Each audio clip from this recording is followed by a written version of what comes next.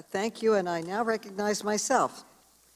I appreciate very much Director Wray and General Flynn and Lieutenant General Pyatt taking the time to appear before the committee on this important topic. I appreciate your service and your testimony today.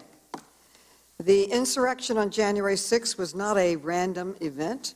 It was President Trump's last-ditch effort to overturn the 2020 election and remain in power.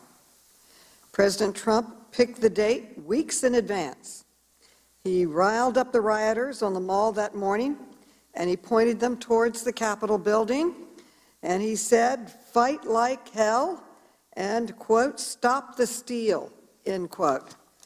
Today, the committee released documents showing that even as he was setting in motion the violent events of January 6th, Donald Trump was putting direct pressure on the Department of Justice to overturn the election.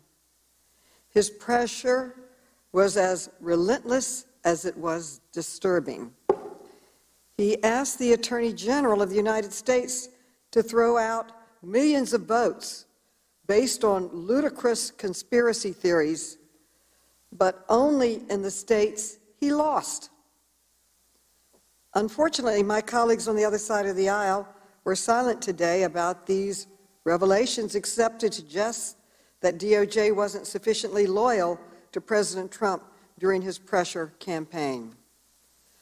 When Donald Trump failed to corrupt our nation's law enforcement, he resorted to organizing mob violence at the Capitol. This attack was planned in public, but today's hearing made clear that our nation's law enforcement, military, and intelligence agencies failed to do their jobs to protect our nation's Capitol. FBI Director Wray admitted today that he was unaware of the more than 50 tips from social media site Parler prior to the January 6th warning of violence, including one user posting that stated, quote, "Don't be surprised if we take the Capitol building," end quote. This was a massive intelligence failure by the FBI, plain and simple. The committee will continue to investigate this failure, and we expect Director Wray to honor the commitment he made today to expedite his agency's response to our requests, providing all the documents, and his commitment to conduct his own assessment of the FBI's failure and how we prevent this from happening in the future. We also learned today about serious failings at the Department of Defense. General Flynn admitted that the department made crucial errors in planning for January 6th, but we still have not learned a single official, except we haven't had or heard from anyone accepting responsibility for these catastrophic mistakes. Lieutenant General Pyatt also confirmed that it took nearly 3 hours for the National Guard to deploy after the Capitol Police, quote, "frantically requested urgent and immediate support," end quote. In response, Lieutenant General Pyatt admitted today that he recommended that federal troops should not be used as, quote, "a clearing force at the Capitol." So even after the Capitol was breached, the Defense Department resisted sending help. Clearly, our committee has much left to investigate, and that is exactly what we intend to do. Next month, Acting Chief Pittman will appear to answer tough questions about the role of the Capitol Police in the attack. In the meantime, our committee will continue to press for answers on the failures uncovered today, and we will bring in witnesses, including former White House Chief of Staff, to answer questions about President Trump's outrageous efforts to overturn the results of the 2020 presidential election. In closing, I want to thank our panelists for their remarks, and I want to commend my colleagues for participating in this important conversation. With that, and without objection, all members will have 5 legislative days within which to submit extraneous materials and to submit additional written questions for the witnesses to the chair, which will be forwarded to the witnesses for their response. I ask our witnesses to please respond as promptly as you are able. This hearing is adjourned. In the FBI's view, the top domestic violent extremist threat comes from racially or ethnically motivated violent extremists, specifically those who advocated for the superiority of the white race. That is an absolute flat-out lie. It is not our greatest threat. Not once in his speech today did Merrick Garland mention last summer's BLM riots or skyrocketing crime on our streets, the riots we still see week in and week out. How about Merrick Garland? You condemn this man on your screen, Justin Tyran Roberts, arrested for shooting 5 people in a 20-hour shooting spree in Georgia over the weekend. You know why he did it, according to investigators? They insist he was intentionally targeting white, military-looking men. That sounds racially motivated to me. He didn't mention that. No mention of this black-on-white crime because it doesn't fit their divisive narrative.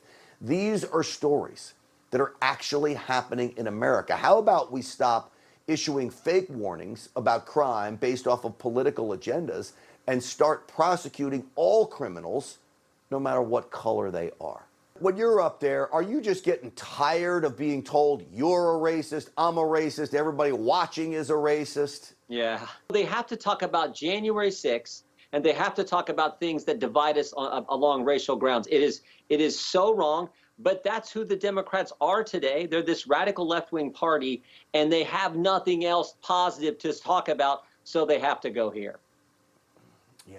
You know, you look at January 6th. Everybody has said it was a tragic day. It never should have happened. They wanted people that were violent and destructive put away. But, you know, I was looking at Senator Ron Johnson. He looked at hours and hours and hours of tapes, and he was like something like 40% of the people were just let in by Capitol Police.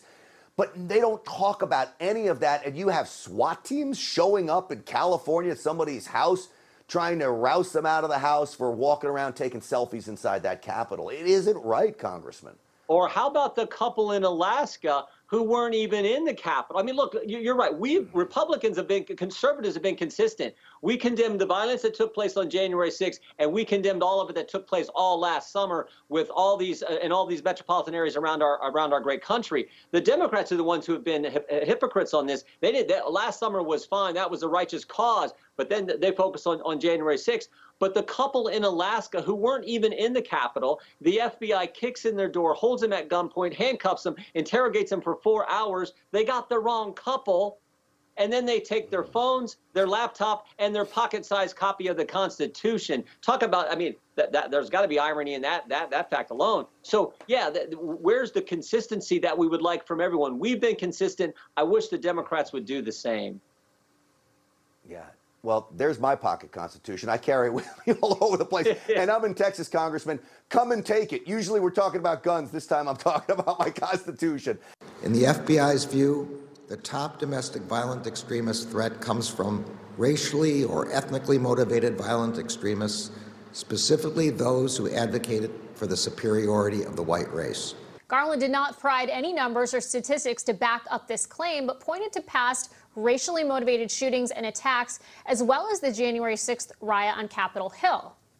Noticeably, Garland spent his entire 26-minute speech without even mentioning the summer of riots one time, simply ignoring months of attacks on police and federal buildings in cities all across this country as if it just didn't happen. Steve, I think this shows how politicized Biden's DOJ has really become, ignoring radical violent groups like Antifa, like BLM, simply because they support the left-wing agenda. Yeah, unfortunately, it's another example of two sets of rules or two sets of narratives, really, in a way. And the narrative being spread here, of course, is that January 6th was a riot that somehow endangered the American Republic, which is not in any sense true. It was an unarmed riot, inexcusable to be sure, but unarmed. No, not one person has been charged with having a firearm inside the Capitol that day, and it lasted a few hours. To try to compare that to weeks of rage and carnage across the summer last year in 2020 is just totally ludicrous and illogical. Unfortunately, that's right where Merrick Garland went. They're essentially pitting Americans against one another by labeling it via basically a race war, which is essentially what they're implying with that statement. And I don't agree with it. And I think it's absolutely horrifying to see that you have the DOJ essentially being weaponized against the American people. There was a rally in Chicago of white supremacists on January 25th, and they put out a national call, and they got 80 people to show up in Chicago. And according to one expert, 5 people were from the Chicago area. Out of about, what, 8 or 9 million people who live in Chicago, there were 5 people, right? And so a lot of this relies on the Southern Poverty Law Center and the statistics that they put out, and the media regurgitate that. And so I think we have to be careful. Certainly, I do not trust the media on this issue, because they have proven themselves to be not reliable when it comes to being partisan and pushing certain narratives. So is white supremacy, is there some in the United States? Absolutely. Is it the most biggest threat to America? I think that's overblown, and I think that the administration is pushing it for their own political reasons. You know, it seems to me that race relations in America in recent decades have improved so dramatically that things like, for example, interracial marriages are totally unremarkable in America today. And it is not considered acceptable in polite society at all to have racist views. And yet we have people like Garland and Joe Biden who want to insist that the country is systemically racist. Are they essentially protesting a struggle that has already been won in American culture? You know, there has been tremendous progress in this country.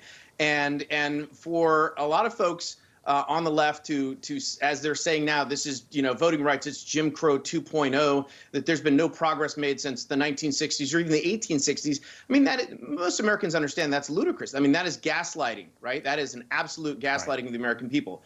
And so I think, again, in our normal everyday lives, we do not see the bogeymen that are being made out. There are not Klansmen walking around the corner. There are not white supremacists gathering on street corners. And so I think, that ultimately falls flat to the American people, because that's not what we see and we live in our day-to-day lives. Right. And we understand that racism is really, has been a thing of the past. I mean, does it still exist today? Sure, it does in certain areas. But is the country systemically racist and oppressive? I don't think most people believe that.